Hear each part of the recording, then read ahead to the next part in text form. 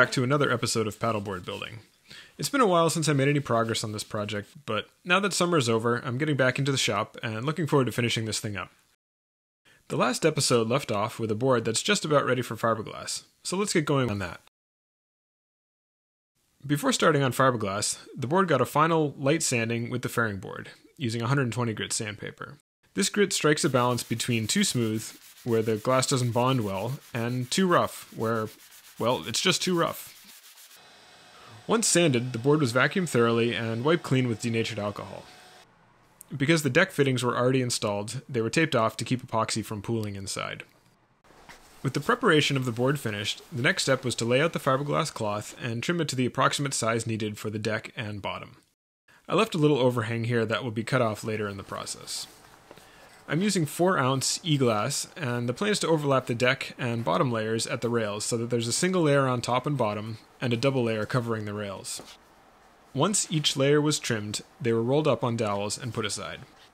I then taped off the rails right along the thin light-colored strip to mark where the edge of the cloth would be, and to provide a way to cleanly cut off the excess cloth once wetted out. Before going any further, let's talk about the plan going forward. My idea is to do most of the job in one marathon session that will reduce the amount of sanding necessary and make the strongest board possible.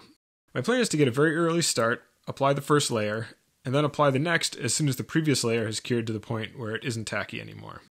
This means waiting several hours between coats and staying up late to get all the layers done, but I think it'll be less work in the long run.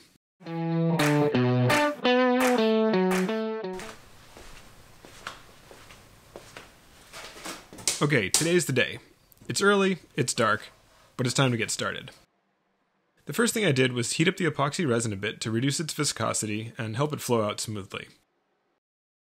Next was a so-called cheater coat of epoxy over the bare wood. This helps to saturate the wood and reduce any dry spots later on once the cloth is added. I brushed on a fairly thin coat here and scraped off any excess after it had time to penetrate the wood. This coat is only being applied to the bottom and rails of the board at this point. I'll do the deck later on in the day. It's been a few hours, and now the cheater coat is no longer tacky, so it's time for the first layer of cloth. I started by unrolling the previously cut piece onto the board and smoothing it out carefully. Then came a coat of epoxy to wet out the cloth. I'm working from one end to the other and mixing up small batches of epoxy that can be spread out quickly. If the epoxy spends too much time in the cup, it can harden too quickly, and that's not good. I'm trying to keep things moving here by working in sections where I'm going through the steps of mixing epoxy, spreading it out, and then going back to squeegee out the excess once it has fully saturated the cloth. After a few hours, the first layer was done. With another few hours to cure, the board was ready for the next step. I taped off the lower edge of the rail section where the deck fiberglass will wrap around to, and then flip the board. The partially cured excess cloth was then carefully cut with a fresh razor blade at the upper tape line and peeled off to reveal a nice clean edge.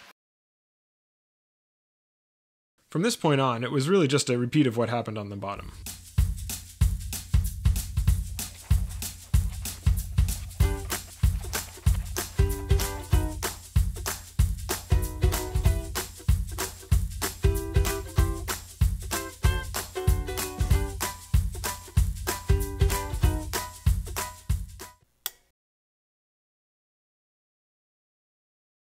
Approaching the end of a very long process, the last layer to go on was the extra section of cloth applied only over the standing area of the board.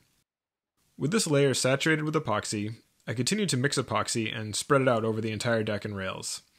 This was the first of several fill coats that will fill the weave of the cloth and make it as transparent as possible. I'll do more fill coats later on in the process, but I wanted to get this one on before the first layer of epoxy cured fully. After several days away from the board, the epoxy was cured to the point where it was time to start sanding and fairing. The idea here is to completely fill the weave of the cloth and end up with a fully faired board with no bumps, low spots, or any exposed cloth. It took several cycles of sanding with a long board and orbital sander, then brushing on a fill coat of epoxy, letting it cure, and then sanding again.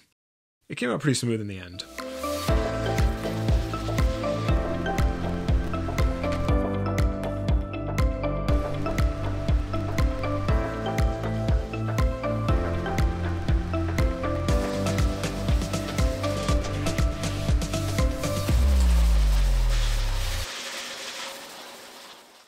Once I was satisfied with the epoxy job, the board got a thorough cleaning in preparation for its final layers of varnish.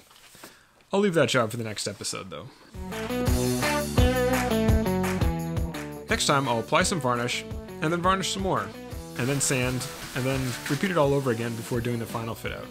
It's almost done, so stay tuned, subscribe if you haven't, and as always, thanks for watching.